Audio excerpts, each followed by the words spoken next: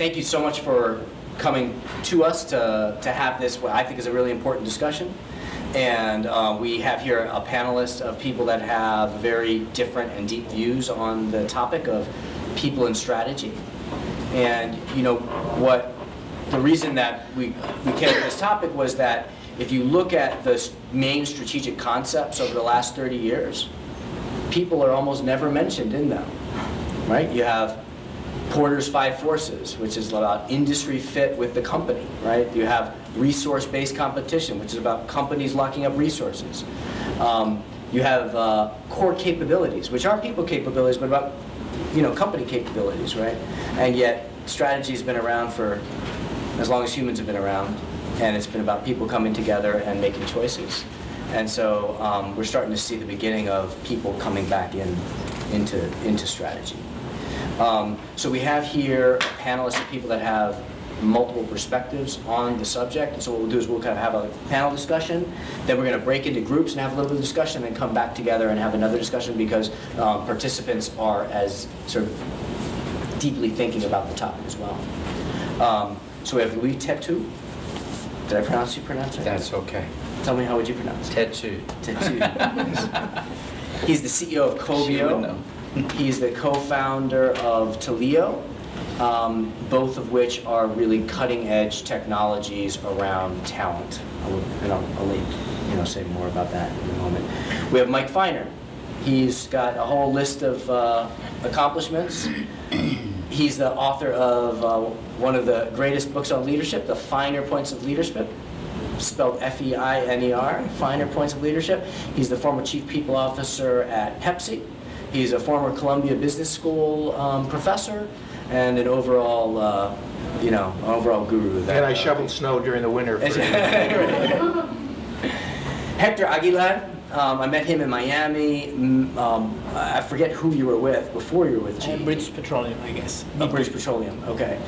And then joined GE. He spent some time as the head of human resources for Latin America, and now has a very interesting role I didn't know existed in GE, which is sort of, is it president or is it president of GE Central America? So all of GE's disparate businesses having one place to go. It's part of the one GE kind of concept, right? And Sarah Hibberson, our host. She's the head of human resources for L'Oreal USA. And there's not much more to say about the diversity of brands and products. It's like L'Oreal's almost hundreds of different companies, and she finds a way to create the cohesion among them. So what we wanted to do is just open it up to have you introduce yourself and say something about why you think why you agreed to come here today. Why do you think this topic is important? and why else? Yeah. Why do you think this topic is important? Just a little bit about yourself and why is this topic important? A little bit about myself. Canadian, French-Canadian. Originally an aerospace engineer and helicopter pilot. Landed in the software industry and stayed there. Ran an ERP company by the name of Bond in the 90s. Then started a company by the name of Taleo, which was just bought by Oracle, but essentially was the #1 vendor in human capital management solutions all across the world on the internet. And then now running a company by the name of Coveo, which is in the information management space, and more specifically in the big data and aggregation of knowledge area through indexing engines, et cetera, et cetera. Why am I interested in the topic today? Because I believe that ultimately every company is high velocity, high knowledge. And I'm really intrigued by this confluence of knowledge and velocity, and I think it turns the whole theories around strategic planning upside down. And I guess I'll stop here, but okay. That's predominantly why I'm interested in the topic. And we're going to get a chance to hear specifically about how Coveo plays a role there. And Mike, would you just say a little bit about yourself and why you think it's important if it is? You know, you covered it. I mean, I was Chief People Officer at Pepsi for 20 years worldwide, and then taught at Columbia Business School. And now I'm at a private equity firm where we own a lot of companies at $500 million to $1 billion, significantly smaller than Pepsi. And I think no matter how gifted executives are, I think it's very hard for executives to be strategic in a world where the pressure to be tactical and efficient and deliver quarter-to-quarter results in public companies and quarter-to-quarter results in private equity-owned companies because of the pressure to deliver results. I think it's very, very difficult. I've observed executives for most of my career, advised executives for most of my career, regional executives, corporate executives, C-suite executives. I just think it's very difficult, even when they're strategically inclined. The activity trap makes it very difficult. Mm-hmm. And so you can advise, you're a strategic guru yourself, but for them to give share of mind appropriately to that subject is just darn difficult. Mm-hmm. So yes, the ideas may be generated, but the context doesn't allow them to... I mean, there's lots of examples of very smart people who are so focused on running their business today that they don't think about the buggy whip that will be displaced or the steamship that will be displaced. Microsoft's a great example. Really smart people, very driven. They missed the curve. And this is not most people would conclude an academy company in the technology space. So that's a great example, I think. Yeah. Okay. Hector? Yeah. Well, first of all, thanks for the invitation. That's really a pleasure to be sharing this panel with such as important people and learning from them and from everybody. Well, I'm Mexican, born and raised in Mexico. I've been living in 5 different countries within Latin America and the U.S., 10 years in the U.S. And I've been always jumping between business and human resources. So I've been always dealing with the people management and the business side. And as you mentioned at the beginning, I have seen how we do not pay enough attention on the strategic piece in human resources. And when I come back to HR, I was always trying to share how important it is to develop a strategic HR people when people doesn't get it.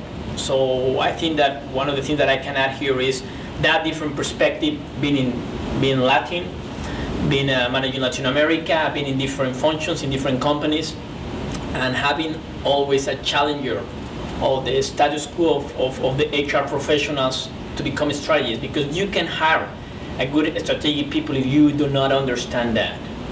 And you cannot develop people if you do not understand what strategy means. Mm-hmm. So I have never seen a recruiter, junior or even in the middle scale manager, recruiter asking good questions to measure the strategic perspective of a manager. They say, are you a strategic guy? Yes. Oh, shake it. Oh, good. I'm glad. But we go and start a conversation and really talk about a real case, and you can measure their thinking. So that skill is not there. So, and I will share some example of how GE, which is a great people developer, is trying to get there. Great. Excellent. Sarah. So I'm Sarah Hibberson. I'm the head of HR for L'Oreal USA. And I've been with L'Oreal 28 years. So you can imagine I started very junior. And of course, I am very American. I've been here, but interestingly enough, I was born in Africa, raised in England. My whole family's in Europe, and I lived many places in Europe and then many places in the US, and landed in this area for college. Thought I was going to play professional sports and realized very quickly that field hockey pays nothing, so I better get a real job. And after a stint of trying for the Olympics, I went into the business world and worked for a couple of companies before L'Oreal, and have always been in HR, which is actually, interesting, not the case of many HR people in the company. But the question of, you know, strategy and strategic agility is really quite fascinating for L'Oreal, because they talk very much, you know, what is the goal? The goal is 1 billion new consumers by 2020, very simple, and how are you going to do that? Through innovation and entrepreneurship. That is our strategy. And everybody goes, I get it, and how am I supposed to be innovative again? And what do you mean entrepreneur? And meanwhile, the company gets bigger and bigger and bigger, and now there's not 10 brands, there's 27 brands. And now we're not in, you know, 50 countries, we're in 140 countries. And now that we're in the Americas zone, which happened last May, we're not just the US anymore, so now we have another letter. So the real question is, how do you allow people to have that agility to be strategic, in our case, be innovative, be entrepreneurial, with all these other things getting in the way? And the reality is, it's been proven time and time again that you can meet that. And then you have to look at the reasons of why did it happen?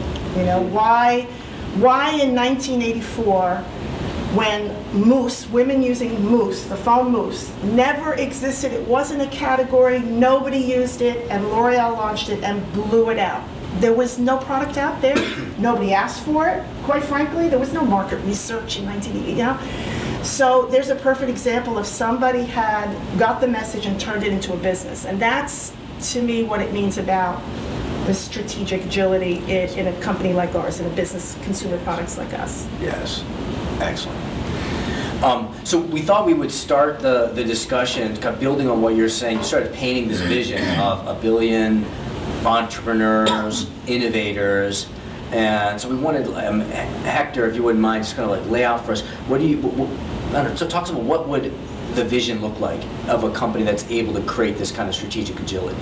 Yeah, well, you know, GE is clear that, I mean, GE have been in existence for 130 years. So, and they have to renew itself every year, because we said we are an innovative company. But they also realize that in order to be innovative, in order to be strategic, you need to have people who is innovative and strategic. And they start investing a lot of money on people. And they also realize that if they start early in their career, that's easier to create innovation and strategic thinking. Not waiting for the people to become a manager to be strategic. So when we hire just entry-level people, we assign them, since they are interns, we assign strategic projects. So we give them the project and we expect them to deliver the project with some strategic piece there. Mm-hmm. And we ask for that. They may fail, they may be right, the risk is manageable. But so we believe that if they start early in their career, it's easier for them to get there. Mm-hmm. So first. Second, we also believe that if you share that with your customers as well, it's going to help. For example, right now, I came today from Crotomy, which is our corporate university. I was there because there is a program called Leadership for Customers, where we take customers. It's the only program where you are allowed to take people into our corporate university. And we share with them for 3 days and a half our leadership philosophy.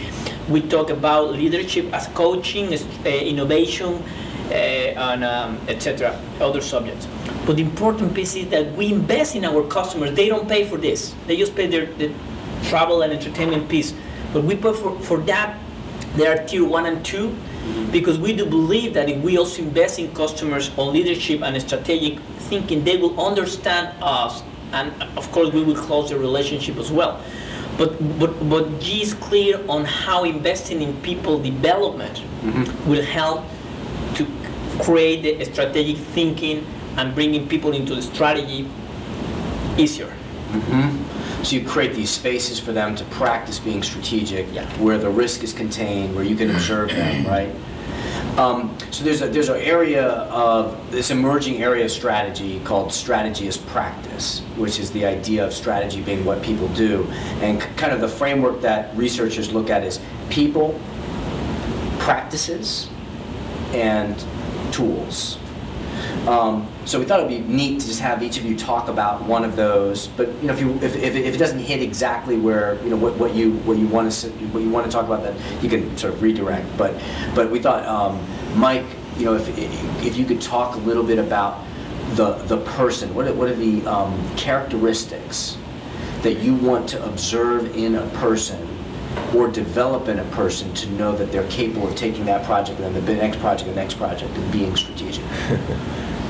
You just have to be very courageous, because the forces in organizations, direct people, sometimes consciously, sometimes not, to write lots of memos, to justify expenses, to focus on execution, to otherwise be very insular in their current assignment, and to task through R&D. And so I think people who have some big ideas, or even small ideas, have to be courageous in pushing against the system, pushing against the gnomes who run these divisions or these businesses. You have to tell truth to power, and sure, you have to be smart, you have to be strategic, you have to be innovative, you have to think outside the box. I happen to think that organizations that really are innovative have people who are courageous enough to push the system and exhort the system and tweak the system to let them really run with some ideas that could end up being the moose. And there are a lot of forces in organizational life that make it difficult to tell the boss that you don't agree and you need more time on this one and you think it will prove out. I remember sitting in a meeting in 1990 in Pepsi where one of our junior marketing managers came in with an idea for a non-cola, non-soft drink product. And the C-suite team talked about it and debated it and ultimately said, we're a big system that has big brands. We just don't see, frankly, the opportunity that you're talking about for this juice-based drink. If you've been in a grocery store lately, that's what you see in grocery stores. A lot of non-cola products. 20 years ago, some junior marketing managers had this idea, and we told them to go to the gym and work out. So I think you have to push up against the system. Takes more than just being strategic or innovative and entrepreneurial. You really have to have guts. Sarah, it looked like you were about to say something about that. It's the courage and it's the conviction and the passion and the fear of failure, right, gets in the way all the time. That's the challenge. Do you take the risk and not get promoted to the next level? What if you fail? What if you don't? Who's supporting you? Are you in it on your own? I think that's really just a huge hurdle, if you will. And so in the area of practices and processes, I'm wondering, is there something that you can share with us that L'Oreal does to encourage the kind of courageous behavior? Yes, we have, let's just say we have several individuals who show us signs of innovation and entrepreneurship, but let's just say do not put them in an office with a team of people because they won't follow the rules. So we have what we call incubators, and it's actually under the CMO office, and we take those talents and we give them, we either buy a business. An example would be Baxter, tiny business on the West Coast, men's, I don't even know, what is it, $3 million, I don't even know, dollars. And we say, here, go play, or we say, all we want you to do is focus on the men's category, that's your job. We don't say what it is, we don't say if it's shampoo, we don't say if it's foundation, we don't say anything, we just say go play. So, because the fear is if we don't keep those people and keep them moving around, they'll leave. They won't stay. They won't stay in a big machine and a big bureaucracy. But you also need them in the big groups, the big brands, you know, you need them in the L'Oreals and the Maybellines of the world too. So you have to keep bringing them in, but don't leave them there too long. Yes. And that's really what we do. We do a lot of in and out rotations, in and out, in and out. Here's your project, now go here, now go there. Because they're not happy being, many times, not to generalize, but they don't want to stay in one place. Yes. Just to add to this point that Sarah makes, you know, it requires courage and incubation and a lot of other ideas. But at the end of the day, it does take some farsighted senior executives to recognize, you know, I know the new normal is to have lean headcount and to focus on efficiency, but we need a cadre of people in a whole variety of places where we're going to let them play, and so it does take some senior sponsorship to recognize that, because at the mid, you know, regional levels, these people can be iced from the basket. They can be forced to, you know, do day in and day out sorts of implementation and execution roles. So it takes some sponsorship from senior folks. And I do think as a corporation, you know, at the CEO level, there does have to be certain boundaries that are set, right? So at L'Oreal, it's like, we are beauty, that's all we do. So don't come to me with deodorant, don't come to me with, you know, coffee. It's probably a great idea, but let me just set this straight, we're not doing it. So it doesn't mean it's a free-for-all, right? And that's the idea. It's like, this is what the strategy is, beauty, period. We're the only company that does it, we're number one. It's going to take a lot to stay number one. So thank you for your idea on coffee, but no. Yeah. You know, so it's also putting the boundaries on the scope of the project. Yes.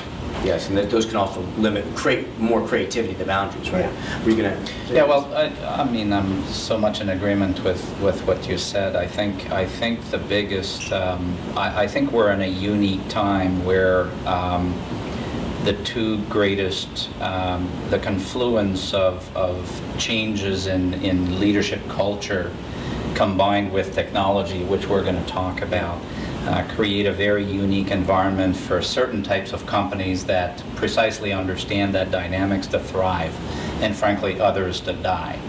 I think on this topic of leadership, I couldn't agree more that the role of senior executives is to define the playground, but then spend probably 90% of your time empowering people and breaking the organizational barriers to make sure that people understand that they are part of the strategy. I don't believe personally, I've never believed in strategy driven from the top other than defining that playground. I think to me strategy is very much around, obviously, I live in the world of innovation, and if I want to innovate, I want to try to see what other people don't see. And seeing what others don't see means I'd rather use the set of eyes of all the employees in the company and of my customers, as opposed to just a pair of eyes of my executive team. And so, you know, if you foster that culture, that makes a lot of changes. But I think you can really succeed. And I'd like to just tell you a story. We started a company, as I said before, by the name of Taleo back in 2000, and Taleo started as a recruiting automation company.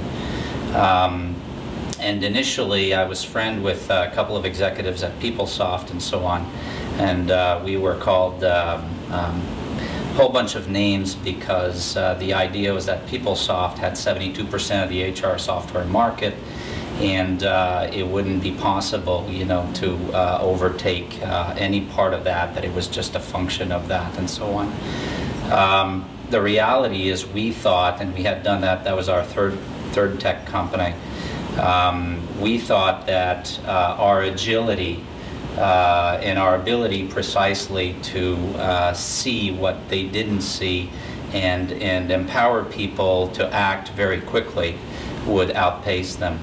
And the rest is history, obviously. To tell you that the end of the story, Oracle bought Taleo for $2 billion last year.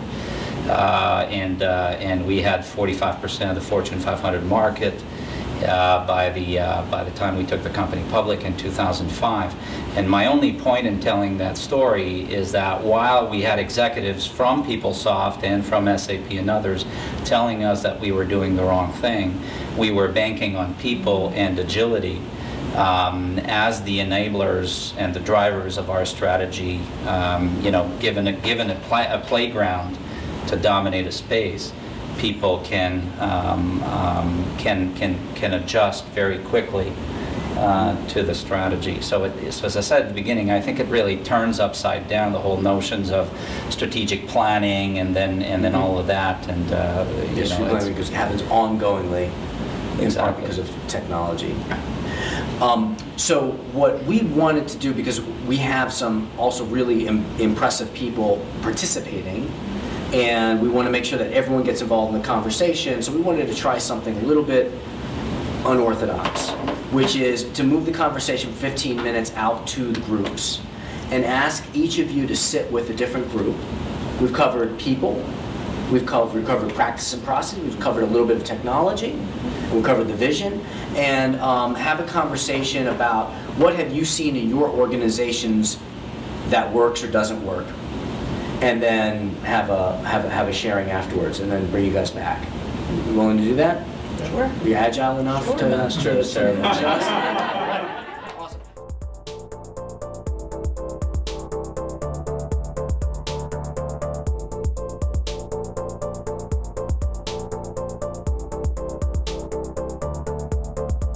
So what we wanted each panelist to do is just very briefly summarize like a key point from the discussion so we can all benefit from all of the discussions, and then we'll open up to questions and answers. Sound good? Who'd like to go first? You want to go, Louis? Yeah, I could go first. What's fascinating to me, we had a very diverse table, people from Moody's and other organizations and so on, some very conservative, and someone at our table is involved in actually providing services for companies, basically to help drive the innovation process on behalf of her clients, and I find that very fascinating. I mean, albeit a beautiful business, and that many of us would love to be involved with. But I personally found that extremely fascinating that any company would want to outsource innovation, and I'll leave it at that. But it posed a question for me that some companies are out there and thinking about what's the next thing and what are we going to do, and that frankly should come from I think it's a failure on the part of management personally. That's a candid statement. Yes, perfect. It's a debate. I don't know. Yeah. And if you might also introduce yourself, some of us are. I'm Karen Morris. I've been working in innovation for a while, but my observation here is not so much about innovation as sourcing. I don't think it's a failure of management. I think companies increasingly source everything because you can't have everything you know, everything you need to know and understand within your walls from an introspective point of view. So just as you're developing your internal agilities, to me it's extremely important to source and network as widely as possible the influences and influencers. And even the future of the firm, I think, is shrinking because we're going to look at firms more as connected networks. So I'm sure your point is very valid if you're saying instead of doing it inside, we're just paying somebody else to do it. But I don't imagine that's the vision. I was referring to running the actual process, and I agree with you that you should expand the ecosystem and basically source knowledge and cross-pollinate basically any organization with anything that comes from the outside as much as possible. But I think what we're talking about here is physically running the process of innovation, delegating that process outside, which to me is in my field would be a guaranteed. I'd short the stock, that's for sure. Just then they might make the point about the courage and when you use that outside person maybe just as a catalyst in the first phase or a phase where it's appropriate, you've taken the fear out of it. That person can speak the truth to power. Well, hence to my point, that's what I call a failure of management. To not allow To not allow give that, people to not permission to facilitate that. that. Yeah. Okay. Awesome. And I know it exists in big Yeah. organizations. Yeah. It's a yeah. I thought there were two, we had a very robust discussion. I thought there were two overarching takeaways from it. One was, we talked a lot about strategy, but we really didn't define strategy. That, is it the strategic planning? Is it the implementation of the strategy? And so I thought there was general agreement at our table that strategy in a holistic sense is, who are we and what do we want to be and how do we get there and how do we make sure we remain relevant as the world changes and as consumer tastes change and technological needs change. So it wasn't the kind of tactical, what's the strategic plan and how do we implement it, but who are we, what do we want to be, how do we remain vital and vibrant and successful. Secondly, I thought we had a very interesting discussion around culture, because culture is either an enabler of strategic orientation and strategic focus and strategic aliveness, or it isn't. And so, we didn't talk about that as a panel, but I think culture is directly related to whether or not a company really is able to be strategic. And part of that culture is fostering courage on the part of its people and rewarding it and acknowledging it and celebrating it, as opposed to General Motors in 2001 began to learn that their cars were stalling out. Here it is 13 years later, and finally it's coming out that the engineering department never told the people who ought to know that this car is bloody dangerous. So there's something wrong with that culture. By the way, there are cultural issues even in small companies, not just big ones. But I would add to that. I would say culture is strategy. I would say that your strategy are the behaviors, the actions, the choices that thousands are made every day. Yes, and it's those norms. And that is also, those norms are your behaviors, absolutely. are your culture. It's not what's on the wallet card. It's the way people behave every day. It's the norms of behavior that are rewarded or discouraged. Yeah. I can totally agree. And I thought we agreed. Yeah. It was a good discussion. Great. Awesome. Hector. Well, it was a very interesting topic. We discussed about knowledge management, knowledge creation, knowledge transfer, and the conversation started because Robert mentioned something interesting. The baby boomers are retiring, and they're taking a lot of knowledge with them because companies have not been able to manage properly and keeping the knowledge within the company. So there is a lot of knowledge already created, but again, is not properly managed, and some other knowledge is leaving. Is leaving companies. So and I asked, okay, how do we tie it with strategy? And I think that is, knowledge creation is made by people, and management could be held with systems. And by the way, they are dealing with GE, so I was learning something new about my company that I didn't know about research and development. Our research and development center that is dealing with is when most of the knowledge is created. I'm not surprised that we don't know how to manage it, and I'm glad that you guys are dealing with that. I hope that you can do something for us. But it's true, I think that it is very true. At the end, people, and I was talking about encouraging young talent to do strategic projects and all that. But then what we do with all that knowledge? Yeah. So that's interesting. Yeah. It's good we discuss. Behaviors, knowledge. Ours, we ended up talking about culture as well. And you're right, the culture is the strategy, but we were explaining how, there are some companies that have realized that they need outside help because they have identified the problem, they can't get out of their own way, and they need somebody to help them navigate through that. And there's a real need for that. And then in other cases, again, the strength of the culture can be the weakness of the culture, and how they can be completely conflicted, you know, and that's what we talked about at the table. And again, I won't use the other company, but just to use L'Oreal as an example. So yeah, the strength is we get great ideas, we have great innovation. The weakness is it takes a miracle to get it done, because everybody has an opinion. Everybody. Mm-hmm. I mean, you could ask, you know, I don't know, the security guard if you want. He can. Yeah, everybody has a voice. Therefore, everybody has a voice. Yeah. And so, the fact that everyone will agree will never happen. Yes. So it can take, you know, forever. And so I think the people that come up with it and want to see it come to fruition get very frustrated, because, you know, why are you getting so involved? You agreed it was a good idea. Now we're going to spend, you know, 3 days negotiating, debating, et cetera, et cetera. And the fact that it goes all the way up to the top levels, you know, and here's the background to it. L'Oreal believes that the reason we're so successful is because we pay attention to the details. Right? That's why we're so So, you know, with thousands of products, I've been in meetings where at the top level, they will literally pick up a mascara one and go, you know, I'm not quite sure the brush. Meanwhile, we're launching like next week. I mean, so, you know, and so the culture's great, but then here's where it's not great, right? So. Right, yeah.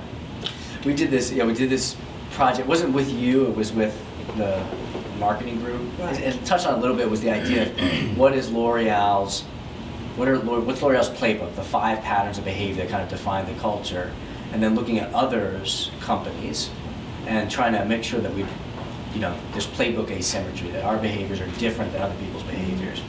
We didn't get to do it that broadly. That was I just wanted to comment on the point that it's Carol, right? Yeah, Carol was Karen.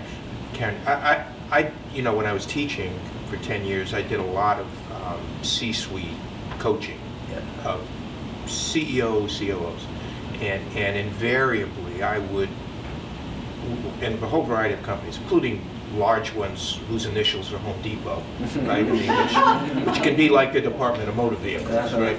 And I urged these folks to seek opportunities to talk with outsiders at a whole variety of levels, other CEOs in other industries, people like yourself, people from McKinsey, go to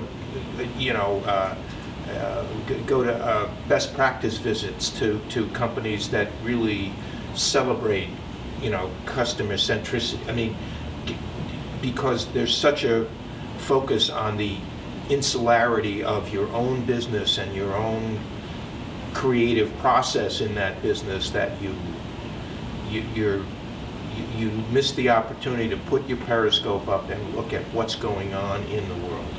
Mm-hmm. And some of them did that with vigor and some of them did not. But I do think a variety of forces, internal and external, are very important to enabling a company to be as strategic as its culture will allow. Awesome. So I would want to open it up to your questions. You know, speaking of courageous, what have we said that was wrong? What is discussion missed? Where has the discussion been wrong? What do you have to add here? We have 4 more minutes for questions. Yes, please. And your name as well, please. Oh, yeah, I'm Jane. Work for Thomson Reuters, the commercial strategy. So, Sarah, I have a question about the L'Oreal's incubator you just mentioned. So, when you mentioned that the whole process is sort of 2 questions. So, one is how does a company select all the individuals, right? Did you recruit through a special program, or you have certain motivations for all the employees to stand up and join the incubator? The second one is, how did you measure the outcome or the result of the incubator? So it was created because we saw talented people failing in the regular system. So, you know, it was because we were failing. It wasn't because we were trying to be ahead of the game. It's like, we don't want to lose this talent, but we can't move them anywhere else because they can't manage people, they can't manage up, they don't know how to put a PowerPoint together, I mean, you name it, you know. But they're smart and they're bright and they have ideas, and, you know. So the problem is you can't advertise it that way because it's not easy to explain that to a group of talents, right? So we selected them quietly as new projects became available, and we asked them to come and join the team. And you could say it was a privilege because, you know, on the flip side, it's a bit questionable. What does this mean? What's my next move? The answer is we don't know. You know, it was just well received by the presidents and the GMs because they had a talent issue in a group of people. Because sometimes the most creative and innovative create the most problems. So that's and it's on the team you worked with, by the way. So. But that's interesting because I think in many organizations, and that's the challenge, those people get sort of drummed out of the organization. Yeah. Because they do cause a lot of disruption, and yet they're so needed. And I guess I was curious if their peers consider that a reward or a punishment. Like, is not being able to follow the rules and getting this job, is that is that like, well, unfair, or is that, you know, are people cool with it, or? You know, I think just because of the nature of the people, it's just not on their radar. It's just not, you know, what's the right word? You know, operational business people think exactly that way. Why did she get it? Wait a minute, how come they got selected? Nobody talked. But honestly, these types of profiles, they're just not in that game. They're just not. They don't even care what you call them. You know, call me president, call me, you know, busboy. I really don't care. It's just not about the title and the level and the recognition and the emails and the get your award. It's just not what motivates them. Yeah, in the research of opportunity recognition and entrepreneurship, it's shown that managers are much less likely to recognize an opportunity than an entrepreneur because they're not proactively looking for opportunities. Okay. Yes. One question. Sorry. Question, and you're both being experts within the HR world and innovation. It seems that the new generation is coming completely wired, completely different to where we grew up, and motivated by different things and different patterns. We grew up in work hard, be fit. You will be ready. When you're ready, the opportunity will come. Now it's immediate intelligence, short-term attention, and so forth. What are the challenges you see ahead as we are tackling in a generation which is motivated by completely different things than what we were? And share your name as well. Mariano D'Alorso, and I run Western Union for the region. Yeah. Look, I think in businesses that there's a need for people who are great at execution. There are needs for people who are great at implementation, who ship, who can make it happen, who deliver. You know, executional efficiency is important to every business. But I think smart organizations recognize that the entrepreneur in a business marches to a different drummer. I mean, it's a different world, and these folks want enormous freedom, they want recognition, and they want flexibility over their schedule. I mean, I've taught at Columbia for 10 years with 28-year-old, to me, kids.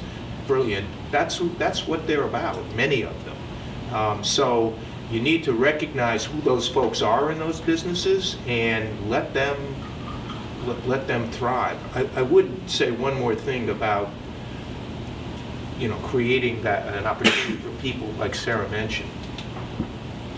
You know, and I'm sort of, you know, a bumbling old fool, so this is going to sound pretty pedestrian. If you want to foster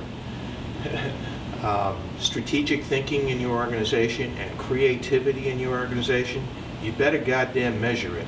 And you know, and if you better tell your senior executives that part of their bonus is going to be measured certainly on EBITDA and all, you know, all the traditional measures, but it's, you know, how many creative ideas came out of their division, how many creative people they are developing in their division, and unless you measure it, it's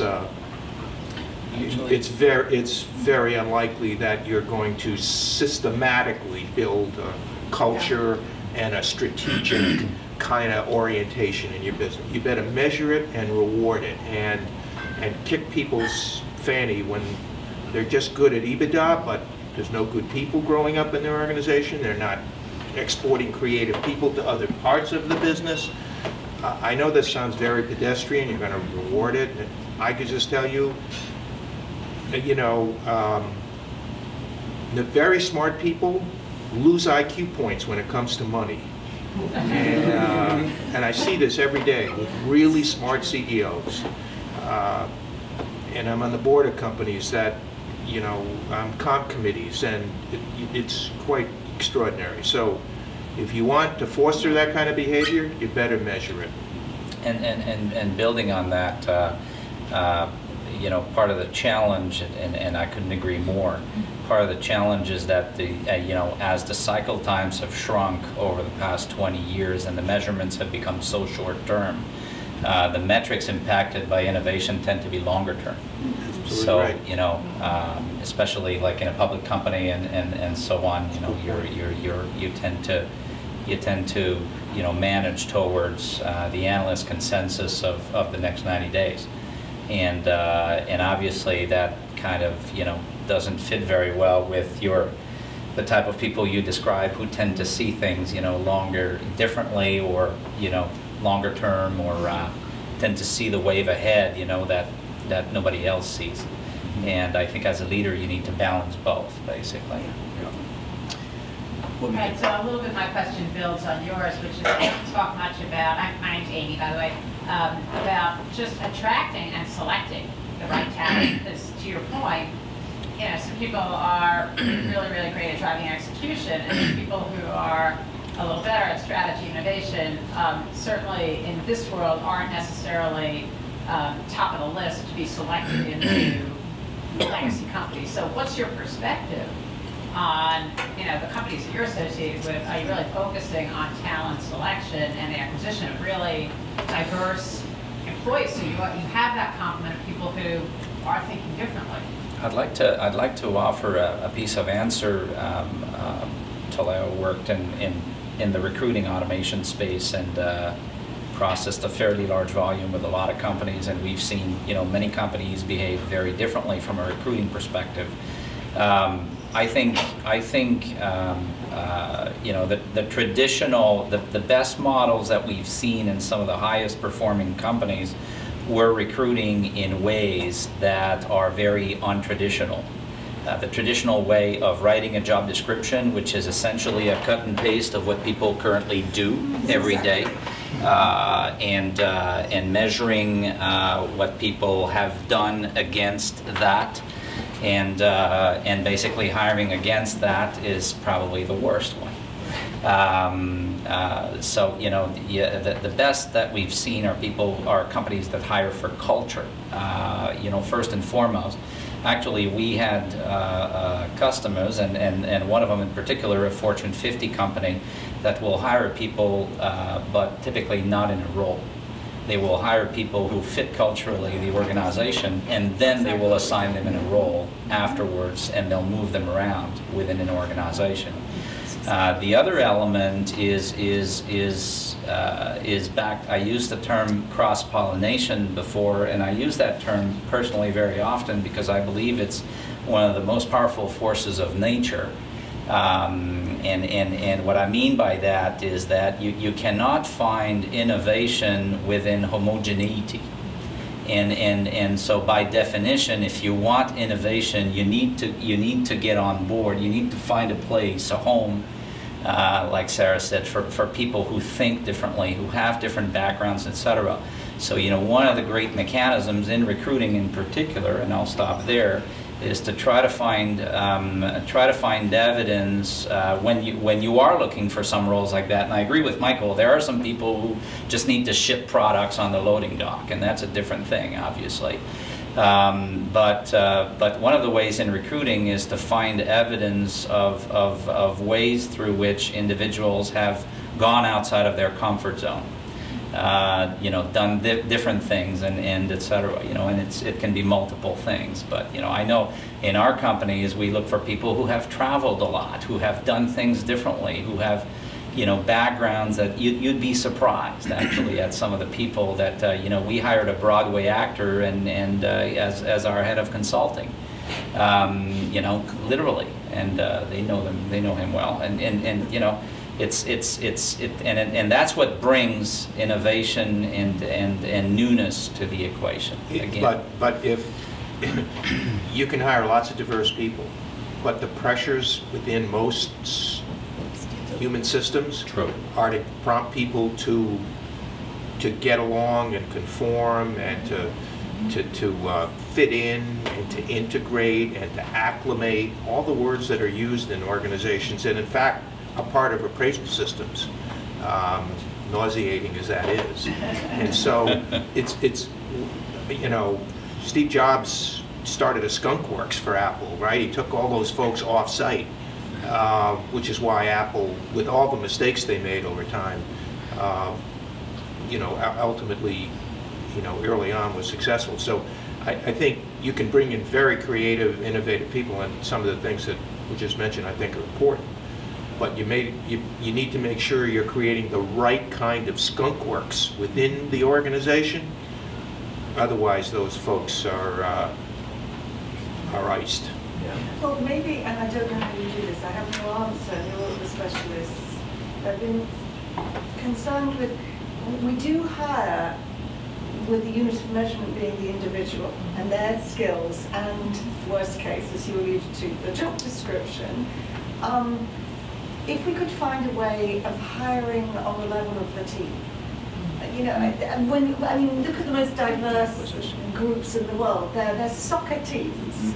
Right? You hardly have one, two people on the team now, the winning ones that speak the same language or come from the same country. And everything is around the team. And of course, that's a failed metaphor for business, perhaps. Is that something that's even thought about, that you can think to, that in a way of looking at human potential as not this one person, but how this one person within the culture can be part of our team building? I think that's such an intriguing idea. But I got no answer. And at the same time, I'm feeling that pressure now of that, you know, we don't have enough time to talk about this, right? And what and right now we don't have enough time to actually talk about this. We've got a huge topic that we've started untangling, and there's so many aspects of it to discuss. So what I would propose, since it's getting close to 8 o'clock, what we'll do is that we close up the conversation, which is by necessity, given the topic, it has to be. I'm going to close up the conversation and allow it to continue in the group. I want to thank you so much for taking time to